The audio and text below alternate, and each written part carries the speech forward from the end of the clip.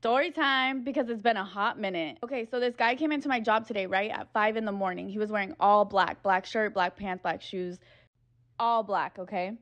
So he's looking at the cake case, and we don't have any cakes because it's 5 in the morning. We just opened. We have to set them up, ice them, decorate them, put them out all fresh, okay? And so I was like, oh, did you want a cake? He looks at me like I'm stupid, and he's like, no, I'll take a donut. Okay, my bad. Well, you're looking at the wrong area if you want a donut, but that's besides the point. So I tell him, okay, $1.50. And he goes to hand me his money, and he puts his arm out very slowly. And then